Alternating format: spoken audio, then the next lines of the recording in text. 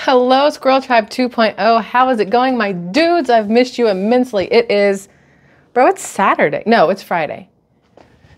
Yeah, it's Friday. Okay, it's Friday. It is July the 14th. Maybe it's the 13th. I'm pretty sure it's the 14th. I'm losing track of time while we travel. I'm losing track of time. Let me tell you where we are. Look, let's get real close here. Let me show you where we are. I'm trying not to, sorry, I had to like ghetto rig this whole thing. But can you see that? That's what that's all about. That is the Canadian flag flying proudly and very flappily, because it's very windy, of our hotel here in Canada, in Saskatchewan, Canada. Moose Jaw, to be exact. So listen, y'all, we're having a very good time on our vacation. We have seen a lot of different cities, met a lot of different people, seen some places we love, some places we're like, I'm glad we visited here, but I don't really think we want to do this again. But what I saw today, y'all, two things. Number one, this little, I don't know if it's considered a city or a town. I don't really know how they phrase things in Canada. So for all of my Canadian peeps, my Canadian dudes, hopefully I don't offend anybody with my lack of Canadian knowledge. Hopefully you understand everything I'm saying is coming from a place of loving this place so far. I don't love every place we've been in Canada. There are parts where I've seen them like, this reminds me of this spot in Georgia, or this reminds me of this, this, and this. But Moose Jaw, one, I love the names that you guys come up with for your cities. I'm just gonna put it out there like that. Moose Jaw, Regina, really? Regina? Look, we stayed in Regina last night, and I thought I was being funny when I kept saying Regina, like vagina, but Regina, you know, like my name is Michelle, like Rochelle, but Michelle, because that's how people do it all the time. So when I would say Regina, I thought I was being amusing. Now it sounds like I was being an ass, because that's actually how they say it, which is also really freaking cool that your city is named Regina. Like vagina, but Regina, but with an R. I don't know why that amuses the absolute bejesus out of me, but it does. But listen, so we are in Moose Jaw. We came here for one specific reason, and that was to go to this tunnels Al Capone tour thingy that a couple of people had mentioned in comments, whether it was on Kevin's channel, K-E-V-I-N, Kevin all caps, whatever, I don't know how he says it in his videos, or over on SquirrelTribe. Although most people on my main channel don't comment stuff like that, so it's probably on SquirrelTribe Life. Anyway, somebody said we needed to do this Al Capone tunnel thing because it had roots with Chicago. Y'all, when we got here, I had no idea that literally Moose Jaw, Saskatchewan, Canada had real, honest to goodness freaking ties with Chicago, Illinois, and Al Capone, and Prohibition, and all kinds of stuff. OMG. And I'm going to say this in every channel I've got, and on the Mans, and if I can get anybody in other channels to listen to me, I'm going to say, if you decide to leave the country and go on a vacation, please go to Moose Jaw, Saskatchewan, Canada, because one, that tunnels thing, so incredibly worth it. I think it was, how much was it for us to go see this thing? I think per person, the kid was a little bit cheaper. I think she was like 18 Canadian dollars, which is cheaper in American dollars. And I think we were 22 Canadian, so cheaper American, whatever. And it's a 50-minute thing. Time flew by. I was like, y'all, you said 50. This felt like 14. Like it went by that fast, but it was so cool. And we learned so much. And they do say at the beginning, you know, no recording, no photography, don't tell anybody what you saw, don't whatever, like keep the intrigue there. So I can't tell you anything except to say the man and I were cracking up the whole time, and I learned new stuff. And the kid, although she does get anxiety like I do in darker places or smaller places, she still liked it too, but she stayed very close to me because it was, I can't tell you anything, but it's so freaking cool. You've got to do it. Anyway, after we got done with that, that's the one thing I want to tell you about was that. But after we got done with that, I realized something. Not everybody should have children. And I've realized this numerous times throughout my life. But today, my child realized some people should not have children. And see what had happened was, we got done at the tunnels place. Side note, you like my Bucky shirt? Where did I get this one? Hold on. Y'all, my hair is way too friggin' long. I don't know if it says what city this one's from. Can y'all see that? Because I can't see the back of me. So y'all, and I can't turn that much because I put on too much weight and I can't twist. So hopefully it says what city, because I don't remember. I think this was Sevierville. Maybe Sevierville? I don't know. So anyway, we get done with the tour and we decided we want to walk around Moose Jaw, okay? Because this place is literally like, it's like a little old downtown kind of area where it's like a little grid of streets and you have small little brick front stores, brick and mortar, legit brick and mortar stores. And I hope you guys can hear me. My microphone's doing like really stupid things on the shirt today. Hopefully y'all can hear me okay. We decided we wanted to walk around. So here, I needed a book. I finished my book, my Nora Roberts book yesterday, and I did not pack extra books with me. I don't know why. I know I'm a book nerd and I know I like to read, and I thought one book was going to get me through 3 weeks. Really? So I asked one of the tour guides at Tunnels if there was a bookstore. And he's like, oh, there's an antique bookstore 2 roads up, hang a left, right? And there's antique books. He goes, but I got all my Harry Potter books in there, so they have good stuff too. And I was like, okay, cool. So we were going to head that way. So we go that direction and we run across a consignment store, like, you know, Goodwill type of thrift store kind of thing. But it was tiny, right? And I was like, you know what, let's just go in here and look around. We haven't been in one here. I'm kind of curious what kind of stuff is in a consignment shop and this may sound stupid, in Canada versus the US, right? Like, I'm curious what people donate to these places and also what kind of monies they charge for these things versus at home, right? So we go in and it's your normal stuff. It's your clothes, your shoes, your old cups, dishes, hats, bras. Bras was weird. I was like, somebody else's titties were in those and you're just sitting in a basket like it's nothing. Huh. I didn't see any jock straps because I feel like that would be a whole different thing. Boobies is one thing. Ball walls, a little different. Meh. I don't think you should ever buy a used jock strap. That just feels, anyway. So we go into this consignment store and there's people in there looking around, whatever else. And I find the books and I was like, I wonder if they have anything good. Bruh, I got 3 hardback John Grisham books and 1 more book that's not hardback. One of my absolute favorite movies in word form. Like, I'm going to read the book, even though I know the movie by heart. Where the Heart Is, with Nova Lee, you know, the one who has the baby in the Walmart, and then there's a tornado, and it's got Stockard Channing in it, who used to be Rizzo in Grease, which is one of my favorite movies. That's how 6 Degrees of Bacon things, just so you know. 6 Degrees of Kevin Bacon. So I get these books for 14 Canadian dollars, which again is like, I don't math in my head, I just guess, like $11.50. Sure, we'll go $11.50 in American dollars. I got 4 books from the store. And then we decided that now I have books. Well, obviously we have to go get coffee at 2:30 in the afternoon, although none of us are sleepy. But there was this really cute coffee shop on the corner, Evolve? I think it's called Evolve. I don't know. So we go to the coffee shop. After we put the books in the car, the kid got one of her books. I got my book. The man got his bag, his laptop and stuff because he's always editing things. And we go to this coffee shop. Cutest little coffee shop ever. Service everywhere we have been has been friggin' phenomenal. The people in Canada in general have been so incredibly nice. Like I feel like if you were going to get mugged in Canada, they would walk up to you and they'd be like, hey, listen, I really like it if you would give me all of your money. And you could say, yeah, I don't really want to. And I feel like they'd be like, okay, I understand. Have a good day. And then they'd leave and try to mug somebody else. Like, that's how Canadians feel to me. I could be wrong. I have not met every Canadian, obviously. I feel like you have a better chance of getting mugged by a tourist in Canada than you do a Canadian, though. Like, that's how it feels. Anyway, so we get to the coffee place and we go inside and we pick our table. And the kid and I go up to the counter and we order our drinks and take everything back. And because we were staying there, the man got his hot coffee in a regular mug, which always feels classier than getting like the to-go cups at like Starbucks and Dunkin' and donuts and stuff like that. So he gets his cup. I get an iced coffee, which is actually somewhere behind me on the table over here because I didn't finish it. It's back there. The kid got herself a salted caramel something frappuccino kind of thing. Hey, the lighting's doing weird things. Can y'all see like the dots? Like a prism going across my face. She got a salted caramel frappuccino thing, and then I got water, whatever else. When we go sit down. Now, the store, the coffee shop, it's not a store, right? Coffee shop. Let me see if I can give you more space here. So the coffee shop, I mean, it's a square, and you have the front door here, okay? And you walk in, and you can go this way, and there's all this seating over here, okay?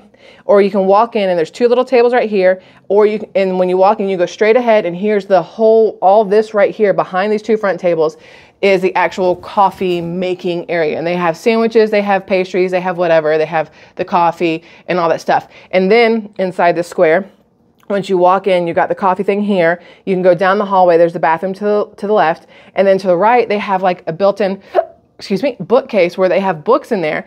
And there's a sign that says, what goes better with coffee? What goes best with coffee? You got it, books. So they have a bunch of books and they're saying, you know, read a book. When you're done, put it back. Tomorrow morning, come back for coffee, pick your book up, hit the next chapter, that kind of thing, right? And there's a bunch of people in there. When you first walk in, I look like a bunny rabbit, like I'm about to like bounce. Anyway, so when you first walk in, you can tell the coffee has done its job. Side note, I only drank half of the iced coffee and I'm like, nah. So you walk in, or you hop in if you're a little bunny, you go in and there's like two gentlemen sitting right here, older guys, 60s, late 60s, sitting here. We went in and we went this way and there's a little table when you first walk in with a fan on it, like an old oscillating fan, right? So you have this table here with the fan, and right next to the fan, you have the gray bin that you go put all your dirty dishes in, your cups, your plates, your whatnots. And then you have this little bar area where you can sit up higher and stare right out the window at people who can also stare at you as they walk by. Make actual eye contact with people and just, you know, like that kind of thing. So we go over there and we take a corner table, okay? Our corner table, I have my back to, this is the shape of the place. I have my back to the outside, right? Like whatever. The man has his back to the door and everything else. But you know, he's a man. He sits angled so he can still kind of see everything that's happening. And the kid sat next to me.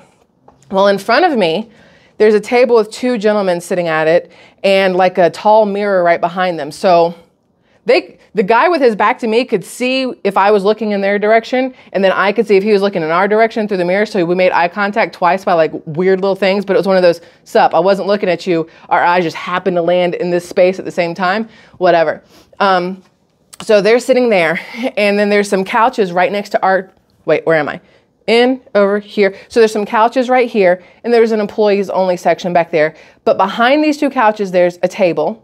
Okay, I need you to understand there's a table behind these two couches. On these two couches, there's somebody on this couch with their back to me, somebody on that couch facing me, table in the middle with their stuff on it. Y'all, we have our coffee. We're sitting here having coffee, reading a book. The kid's showing me stuff on her phone. The man's talking to me about YouTube and whatnot. And I hear the door bell, because they have a bell when you open the door, you know, how most stores do, so it can get your attention so you understand if somebody has come in or left. So the bell goes off and some people walk in, two older ladies walk in and they walk up to the counter. Then the bell goes off again and I did not see anybody come in. And the next thing I know, there's like I want to say 3-year-old, between 3 and 4. Again, I'm really bad with ages now that I'm out of the toddler age with my kid. Between 3 and 4, little boy, kind of sort of dirty, but not really, shorts and a tank top on. And the first thing he does is walk up to, when you first walk in, he immediately goes to the right to where that fan is and starts just jamming the little buttons on the fan. To which one of the ladies behind the counter said, honey, please don't mess with the fan, okay? You don't want to knock it over or hurt yourself or anything like that. Kid didn't listen whatsoever. I don't know. At first I thought maybe the two older ladies had this kid with them, like it was one of their grandkids, but both of them turned to look at the kid and then turned back to what they were doing. And I was like, either he's not with them or they're really shitty grandparents. Well, he wasn't with them, so they're probably amazing grandparents. So next thing I know, y'all, the next thing so I'm sitting there and the kid and I are having a conversation. And the two gentlemen at this table right here, one has a hot drink, one has an iced coffee with a straw, maybe this much iced coffee left in his drink. This little child turns away from the fan and walks over here, goes over to their table, stands there, looks at them both, reaches out, picks up Broski's iced coffee and just starts drinking it. Now the guy facing me, he and I made eye contact and I was like, bruh, I don't know. And he's like, what? The guy that the coffee belonged to, I couldn't see his face in the mirror because the other guy had moved, so his head was blocking the reflection. But I'm sure the guy who owned the coffee was probably like, what do I do? What do I do here? Like, they just let him take the drink and whatever. And then out of nowhere comes a mom. I'm assuming a mom because she looked like she may have been, I'm trying to figure out how to tone this. She looked like she may have been like Hawaiian, like she had that look to her. And the little boy looked like he was mixed with maybe black, maybe something else just because of his hair texture, right? Not 100% sure, but he was a little bit darker than her and the hair texture. So I'm going to assume mixed with black, right? So she comes around the corner and she grabs him and she takes the drink out of his hands and puts it back down on their table and then turns and walks away with the kid. And my brain went, ma'am, you better be putting $4 down on that table too so this man can rebuy a drink. Like, what? She did not say, I'm sorry. She did not say anything. She just, and picked up the kid, put the drink down, and went back to go stand in line. And I was like, and the guy who was facing me looked at me and we were both like, what? Like, I was not sure what to do. I'm like, this has nothing to do with me. I'm just going to sit here and watch what happens, right? So then a smaller kid comes flying around the corner in a onesie, dirtiest thing I've ever seen in my life. Not the kid, the onesie. The kid was probably dirty too, but a onesie. This kid may have been 1.5 years. And the first thing he does is go running up towards the fan like the brother, I'm assuming the brother had done, and starts pushing the buttons, right? Well, then he gets distracted and starts just walking around. And I was like, if this child goes and picks up this iced coffee also and takes a sip, I'm going to lose it. But he didn't. He's walking around. And then he gets back over to where the entrance is, where the table is. And he's doing this. And he just walks and says, bam, right into the corner of this table. To which the two older gentlemen that were sitting at this table, I told you about, in their 60s, sitting at this table, they were getting up to go put their cups and dishes into the little gray bin that was next to the fan. They're walking over there. The kid smacks his head on the corner. One of the guys says, oh no, you got to watch out, buddy. Like, watch where you're going. To which the kid turns around and just starts going, because you know how kids do. They just stand there in their face and then whatever. The kid wouldn't have said any or started crying if the gentleman hadn't noticed what he did. I think kids are reactionary. They don't know that they should cry or that something's wrong until an adult goes, oh no, are you okay? And then they're like, oh no, I think I'm supposed to cry now. That's how this works, right? So this kid starts crying.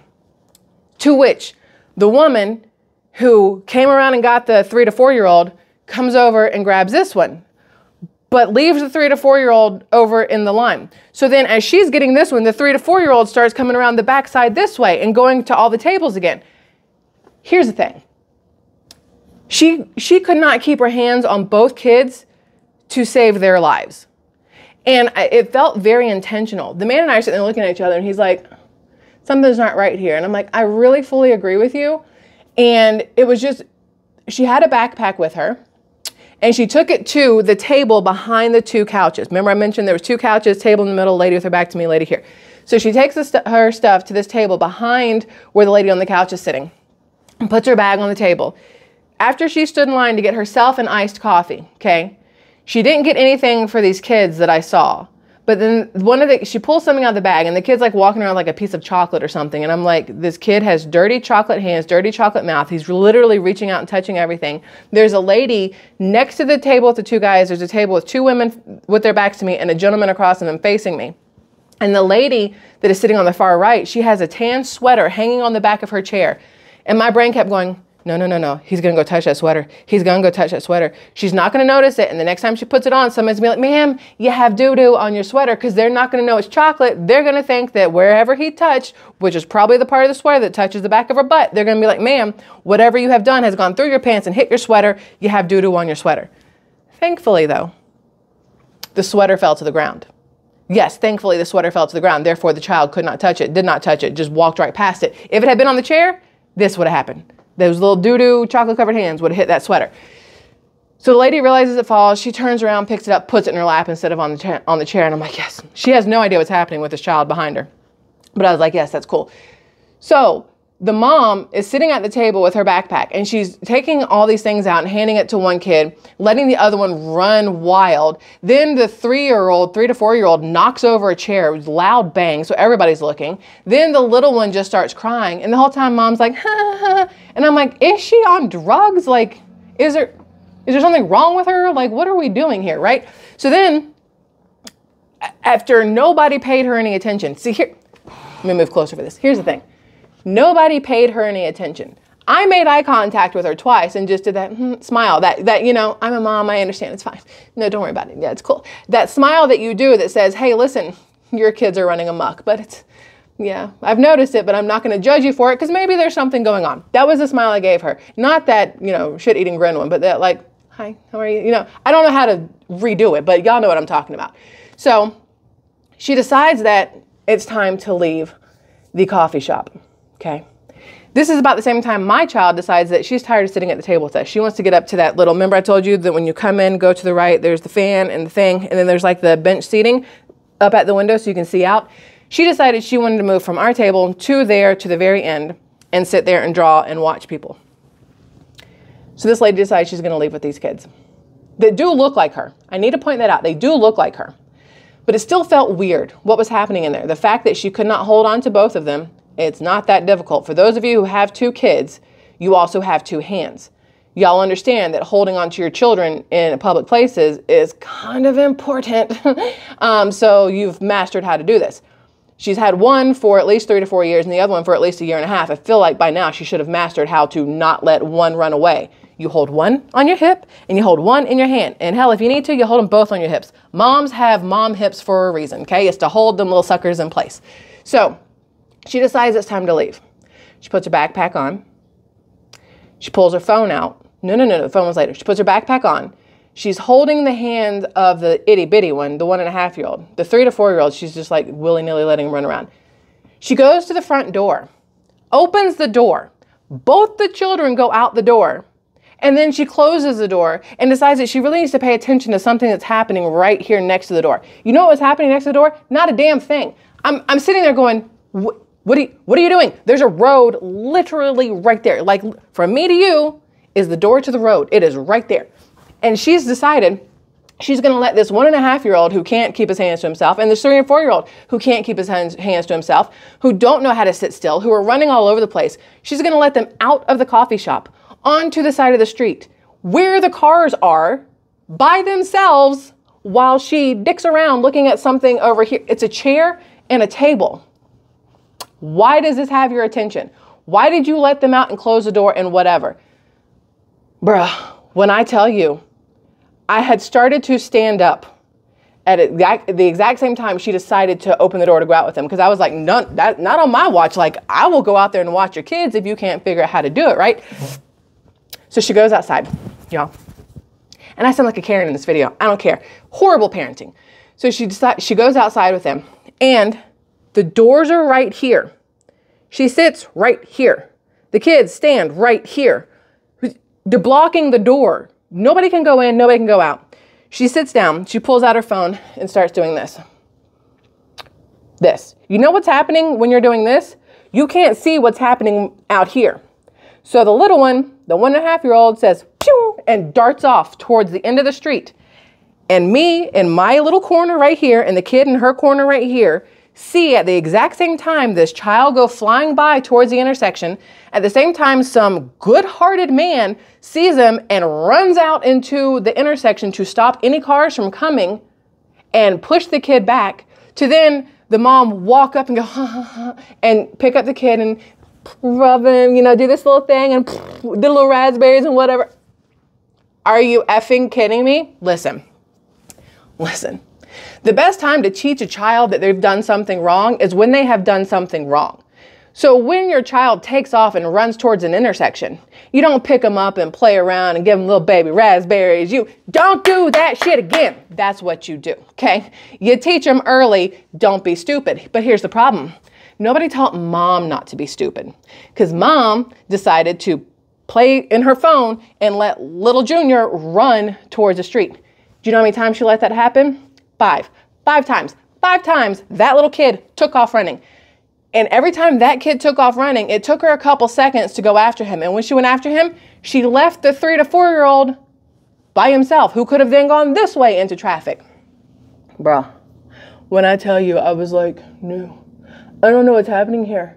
I have massive issues with what's like.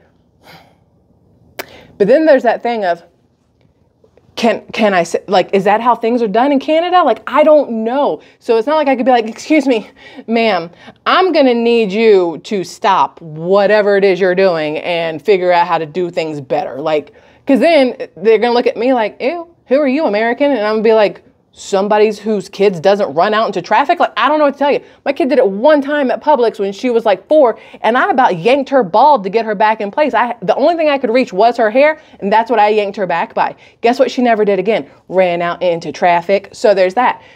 I don't understand what was happening. But the man and I both decided nefarious. That's what I decided. I'm not gonna lie, nefarious. So we sat there for a good 20 minutes more, just paying attention, because I told him, I said, listen, with the way things are going in all these different countries, with missing children, with trafficked children, and all this other stuff, these children look like her, but they're not listening to her. They're not paying any attention to her. They're not reaching for her, which to me says maybe not the mom, not the mama, right? So then I'm like, if she was the mom, don't you think she'd be paying more attention and be more concerned if children are running off? Then I'm like, is she waiting for somebody to grab one? Like, is she hoping somebody just picks up her kid and runs? Or is like, hey, listen, since you can't take care of him, here's a check and I'll take, like, I could not figure out what was happening. And we decided that it was time to go, right? We needed to go because they were going to close soon and we needed to check into the hotel. So we go to get our stuff, and by the time I turned back around to put my cups into the gray bin next to the fan, the lady and the kids were gone. Lady and the kids were gone. And our drive from the coffee place to the hotel, I was like, I don't see them anywhere. Guess what it's going to do for the rest of probably my life? Bug the crap out of me. Bug the absolute crap out of me. So, I don't know if it's bad parenting or if it's something more, and that's going to bother me. But from the looks of it in the beginning, from everything, bad parenting. Of course, the more I sit here and play the what if game in my brain, the more I'm like, nope, nefarious. It might not have been, because again, these children look like her. That's all I got for that. So that's that. Now, side note, I really do like Canada so far. I really miss home. I didn't think I would miss my couch in bed as much as I do, but I really do miss it. But not enough to go back immediately. There's still so many things that we want to see, so many things we want to do. We plan on heading to Alberta, Canada tomorrow, I think. And then we want to go to Glacier National Forest. I think it's National Forest. Then we're probably going to hit up some because that's in Montana. Then I think we're going to hit up Utah and try to Airbnb some stuff there. And then I don't really know what's after that, because y'all, we're seat of our pants. That's what we're doing. But it's been fun so far. The man, the kid, and I are having a blast. Tonight, the plan is to chill, not really do anything, maybe walk around and see some places. Most of the places in this little area look like they close pretty early, you know, like the little downtown spots look like they close pretty early. So the plan is to get to be in here and just chill. We got this fun couch. We'll sit and watch a movie or something. We'll eat dinner somewhere, or they actually have room service here. We might do that. And then watch a movie and get some sleep and just hang out. I didn't want the man to have to drive today. He's been driving 4 to 6 hours like almost every day. And this way he gets a little break. He would normally let me drive and I would normally drive, but the tires are getting a hint low in the back. So he's like, no, I'll drive just in case, anything, whatever's. Probably got to get some tires as soon as we get back over the border into the States. Head up a discount tire if we can, get some new tires, get a balance and alignment on the car also, because the roads in Canada, they're real bumpy, y'all. They're real bumpy. And the car does not like real bumpy like that. So we'll have to get that work done. Listen, I love you all immensely. We will be having Mimosa Monday on Monday. I don't know where it's going to be from, but it's going to be fun wherever it's from. I hope y'all are having a fabulous week. I hope you have a fabulous weekend. I probably won't see you before Monday. Make sure you're checking out SquirrelTribe Life. We have so far, we have our visit to, did we do something? We did a live stream in Atlanta, but that's here on 2.0 Mimosa Monday. So I think we've got Nashville up from when we were in Nashville. We have St. Louis up.